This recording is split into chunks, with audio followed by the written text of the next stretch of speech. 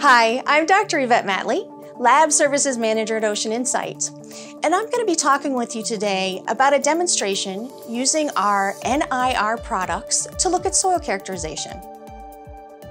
With the Earth's growing population, climate change, and very poor soil management techniques that have gone on over the years, we have a real need for a method to characterize soil. The current techniques for doing this are very time-consuming and expensive. They're also labor-intensive, so these are techniques that require a trained scientist or a trained engineer to make the measurements. What is really needed in the agriculture, precision agriculture market is really some rapid, low-cost, fast technique that can be used by anyone to determine the soil composition. So some of the components that are really interesting that we can characterize with near-infrared or NIR spectroscopy is the organic matter, so think compost, think things that are going to help to fertilize the plants, the texture of the soil. So in this case, we'd be looking at how much sand or silt or loam are going to be present. The clay mineralogy, so what are the clay composition that we'd have there? The availability of those nutrients. So we can put loads of fertilizer on our crops, but if it's not available for our crops, then it's not going to do us any good. We can also look at the structure of the soil, microbial activity, and even fertility. So a huge range of parameters to give our soil its health checkup to make sure that everything is as it should be and is going to produce good crops for us. One of the big advantages of NIR is it's simple due to the sample preparation. Sample preparation is going to be much easier with NIR spectroscopy than other techniques. It's very safe. You're not having to use hazardous chemicals for your analysis. You're just measuring how light interacts with the soil. It's fast. NIR spectroscopy can give you answers within a few seconds, for example. And one of my favorite parts is that this modular spectroscopy approach to NIR spectroscopy, it gives you the ability to make the measurements in a lab where many people are making them, or if I'm on a farm, I can actually make the measurements in the field.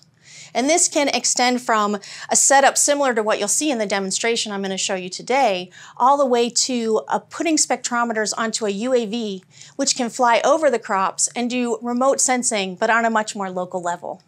So there's a lot of benefits that come from NIR spectroscopy alone, and then you add the modular spectroscopy approach, which we'll show you in the demonstration today, and you begin to see that now this really enables measurements anywhere.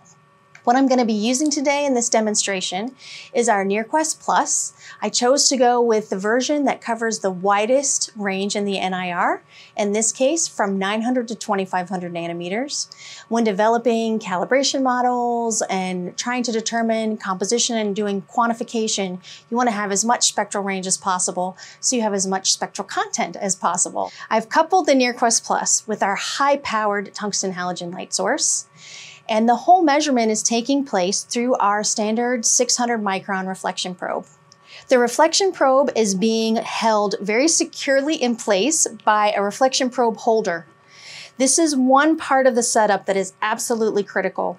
You need to make sure that the distance and the angle between your reflection probe and either your reference or your sample, you need to make sure that these remain absolutely consistent throughout your measurements. So in this case, I've taken my reflection probe, put it in a reflection probe holder, and I have also used a ring stand to really further secure the setup into place.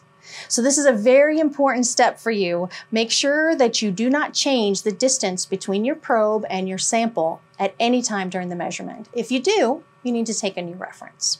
So we've got our setup here, and we've got several different samples that we're looking at. I scoured the globe looking for the best soil samples for this demonstration. No, just kidding. I actually went to Home Depot and purchased several different soil samples. So I've got, starting at the bottom, sand, which should be relatively low in terms of moisture content and organic content for sure. Then I've got just some standard topsoil. Nothing special has been done to this. I've also got organic matter, which is going to be a combination of compost and manure. So of course, we're expecting to see a lot of our organic content there. And last but not least, premium topsoil. So we took the topsoil and they add some other things to it to make it more expensive, I'm sorry, to make it premium. So we'll take a look and see if we can see any differences between these when we're using our NIRQuest setup that we have here. This is a diffuse reflectance setup, and this is the common setup that's used for looking at soil samples or other types of measurements that are made in the NIR. To start our measurements, we need to make sure a couple of things. I'm not going to show them here, but we all know that we need to warm up our light source and our spectrometer. Light source at least 30 minutes, just to get rid of the drift that may occur. We want it to reach a thermal equilibrium and make sure we have a very stable light source.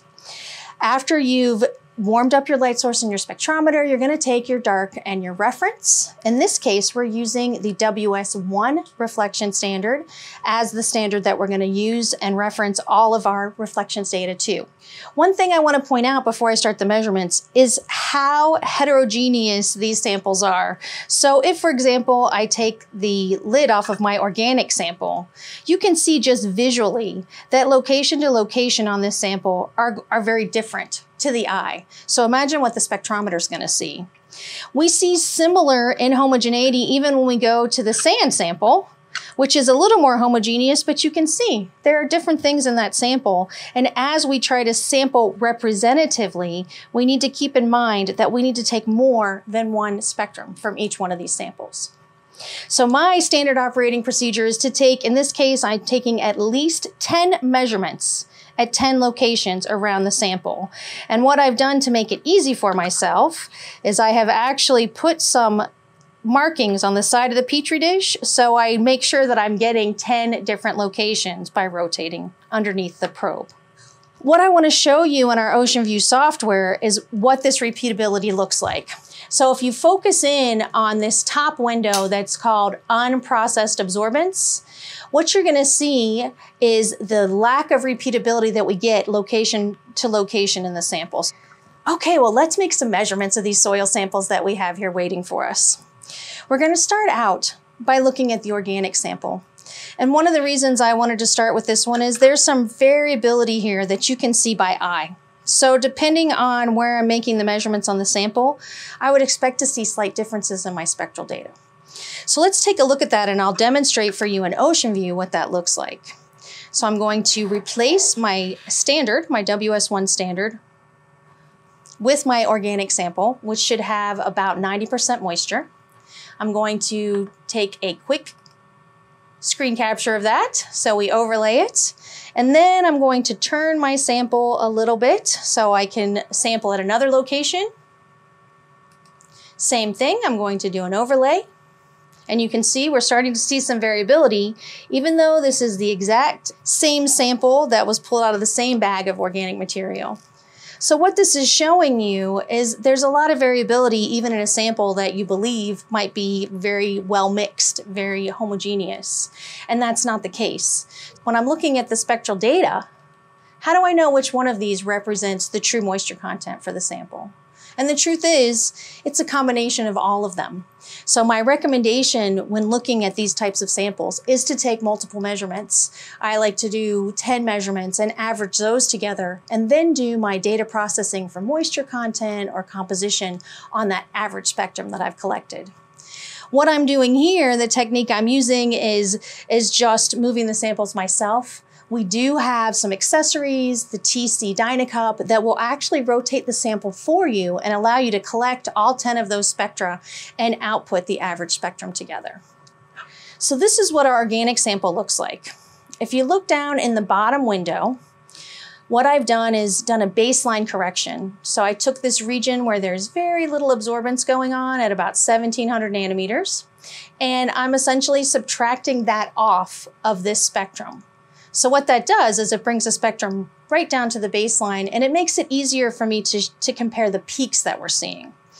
These peaks, by the way, we know are very strong moisture peaks. NIR is outstanding at detecting moisture. And so that's what we're seeing here. The organic material, the compost manure combination has somewhere around 90% moisture. So we get these nice big moisture peaks. Let's see how that compares then to our premium topsoil, which I would expect to be almost as good as organic. Let's see what we get. And let's focus down here where we're looking at the baseline corrected spectra. In this case, what we're seeing is a decrease in our moisture peaks. So here's the organic material we looked at. Here is our premium topsoil, which is a little bit lower in moisture content, probably closer to 80% moisture content. So as we would expect in that situation, those moisture peaks have decreased. So let's take it a step further and look at samples with even less moisture. We're going to then move to the topsoil, which is just topsoil, nothing added, nothing special. And what we're going to see when we look down here, that the topsoil is very similar in moisture content. So the addition of the organic, at least into our premium topsoil, did not give us a big bump in moisture. Last but not least is going to be our sand sample.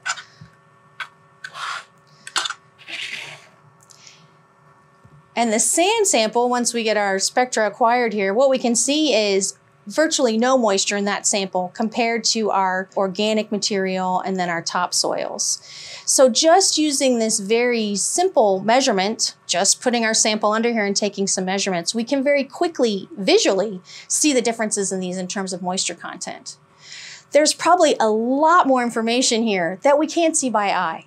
So one thing to keep in mind is while moisture is a very direct measurement, I can look at it, I can tell the moisture content based on what the spectrum looks like, the absorbance level or the reflectance level of the spectrum. Some of these other constituents, the organic materials, some of the other things, these are going to require chemometrics or some more advanced data processing to get really good data for the particular samples. So as we can see from the spectral data that we've collected just in this very quick demo, we've already been able to assess which one of these particular soils we might actually want to purchase for our own backyard garden. Just by eye, we can tell that the organic, the compost material, is going to give us a lot more moisture to be available for our plants, for example. This just scratches the surface. In this case, we're getting great spectral data from the NIRQuest+. The next step will be to really begin to extract, to apply that spectral knowledge and try and extract composition of more constituents beyond the moisture and try and understand more about what's going on. And why this is important is because farmers and those who are growing crops, they really need to have information at their fingertips in terms of what the moisture content, the organic content, all of the different properties of their soil are. And so this begins to develop a platform for them to enable them to make those measurements right there on their farm if they'd like. I'm hoping this demonstration that I've shared with you today has given you a much better idea of what near-infrared spectroscopy can be used for and how we can take the applied spectral knowledge, that spectral data that we're getting from our measurements, and actually turn it into answers that are related to composition and quantification of the components present.